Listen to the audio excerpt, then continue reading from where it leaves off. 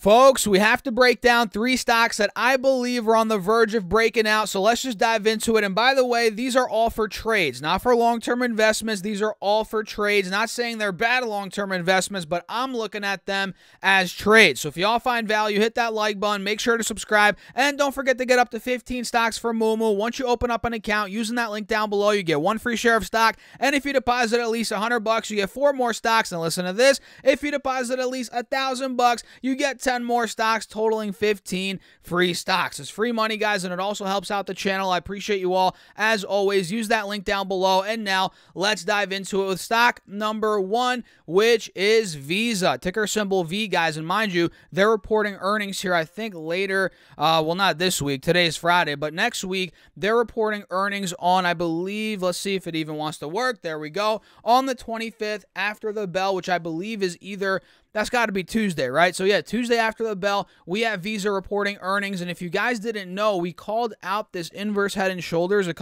maybe about a week, 10 days ago, not too long ago, right? And that ended up playing out. You guys see that right here. We have the left shoulder. Let me show you that. Boom. Head right there, right? You guys see that? Then we have the right shoulder right there as we ended up running through the moving averages with that right shoulder completing just a couple of days ago. No joke. And now we're actually we're at a big resistance from back in the beginning of February, end of January, being about 234, 235. You guys can see that's where we failed back during that time period. End of January, heading into February, mid-February, right? So what we have now is, again, the inverse head and shoulders playing out. That's over with. Now we have an ascending triangle, clear as day, here on the 4-hour chart, right? Again, we have resistance at about 235, but at the same time, we've been making higher lows for quite some time, for months at this point, right? Ever since the middle of October. You guys see that here. 175 held. We held roughly, 198, 200. We held 210, 211, 220 right here. Now, again, we're starting to break out towards 235. So the way I'm looking at it is, if we take out 235, 6-ish, I'm going to set my alert a little bit above that. Let me put it at 236. If that level is able to break, guys, we could see this ascending triangle play out, and we could get a massive leg up after that, maybe towards 250, which I don't even know if that's a legitimate high there. I think this thing was glitching that day. I don't know what the heck was going on, but let's just go with it. If we break out of 236, we might be making a move towards 250, and at that point, guys, we're going to be near all-time highs. Actually, let me look at what the all-time highs are. Yeah, 250, guys, look.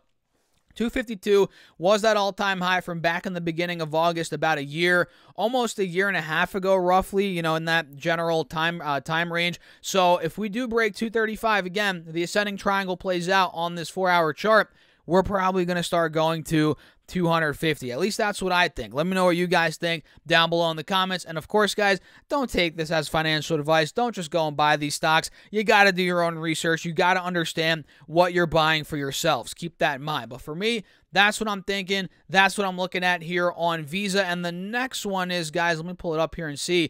It is Monster, ticker symbol MNST, which the pattern is pretty much the same as Visa, right? We have clear resistance at about $53-ish, 50 to 53. That's been resistance, really 52 to 53. That's been resistance all year, and even in the end of 2022, right? And if you guys didn't know, they just did a 2-for-1 stock split a couple of weeks ago, and that brought the stock price down, obviously.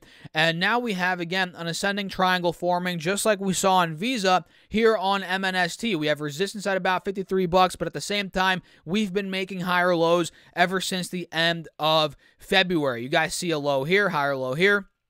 Another one right there, another one here, another one here. We just keep squeezing deeper and deeper into that triangle, right? So essentially what I'm looking at, what I'm waiting for is, if we do end up breaking $54, we get that leg up, this could start really taking off. And let me actually set my alert at $53. Mark is that we're above. There we go. So I'm going to be watching it, guys, here on MNST, and I just got my alert, actually. Funny enough, I just set the alert, and it just hit the alert. Let me do another alert here at $53.50. There we go. Let me do that. Mark is that we're above. So if we really start getting out of there, guys, we could go past $55 in my opinion. Maybe it starts going towards, $60. I'm not even sure what the all-time high on Monster even is.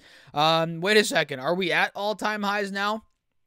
Yeah, I think we might actually be at all-time highs now. Yeah, we are. So this could go to a fresh all-time high, in my opinion, if we get this ascending triangle to play out. We're pretty much a stone's throw away from that point at this point in time. So the last stock, guys, is CrowdStrike, ticker symbol CRWD. And by the way, if you guys are finding value, hit that like button. Make sure to subscribe, as that does help me out overall in the algorithm. And we're so close to 30,000 subs, which is the goal here in the short term. Then we're coming after 50,000 subs. Then after that, of course, the golden number, 100,000 subscribers. So hit that subscribe button, hit that notification bell as well while you're at it. This next stock is CrowdStrike, CRWD, which is up 1.6% at the time that I'm making this video. And what I'm seeing here, guys, is clear as day, right? Let me explain what I'm seeing here. We're clearly in an uptrending channel. We have been for months at this point. You guys know that. And right now we're at the bottom of that channel, right? We're noticing some buyers coming in right at the bottom of the channel, right by the 180 SMA on the 4-hour chart as well. And now we're up 1.6%, $2, up on the day, which is really good. And we can see a clear resistance at the same time at about 138. We kind of triple topped there over the past roughly month. We hit it here at the end of March, in the middle, beginning of April, and just a couple of days ago, right? So at this point, we are playing within this little range, 132 to 138. And I think now that we're getting buying pressure in the midst of a red day, we can see CrowdStrike maybe make a move back to 138, and that's going to be the real test, right? If we do test 138 and take that out, like I've been saying for a couple of videos now that I've talked about CrowdStrike on, if we take out 138, guys, that's where the real breakout could come, towards the top of this channel on the 4-hour chart, which could put the stock anywhere from 145, 150 bucks, maybe even higher than that. And we could play this thing in the meantime between 132 to 138. So there could be some money to be made, in the move to test the highs from a couple weeks ago. Then if we break the highs from a couple weeks ago and just a couple of days ago, 138, again, that's where we could get the next really big leg up. So CrowdStrike, I'm watching, again, Monster and good old Visa, and maybe we'll do a bonus one now, Amazon, which is up 3.5%. I appreciate you guys for sticking on throughout this video. Amazon now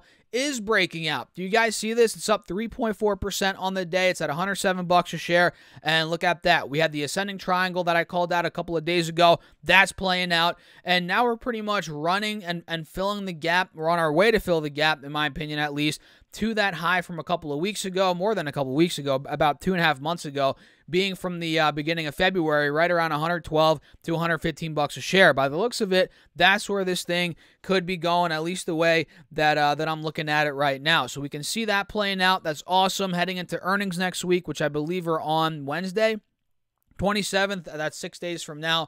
So that's next Thursday. Yeah, that's right. They always report on Thursday. So overall, guys, that's pretty much it. Those are a couple stocks I'm looking at right now that are on the verge of breaking out. Some of them are breaking out. Really just one of them here, the bonus one, which is Amazon. So if you all found value in the video, hit that like button. Again, make sure to subscribe. And don't forget to get up to 15 stocks for Moomoo. Guys, listen, once you open up an account, you get 1 free share of stock right off the bat. And if you deposit at least 100 bucks, you get 4 more stocks, totaling 5 stocks. And it gets better. If you deposit at least 1,000 bucks, guys, you get another 10 stocks, totaling 15 free stocks. And there's no strings attached. I mean, if you guys want to take your money out, you can do that. It's not like Moomoo takes 50 bucks or something. You can take all your money out, you keep all your free stocks, and it helps out the channel. I appreciate you guys. As always, feel free to check out the Patreon as well if you want to be a part of the Discord, you want to see my moves throughout the day, my Patreon portfolio, and if you want to see my charts and ideas, all that good stuff is on Patreon, or you can join the YouTube channel membership, either or. And with that being said,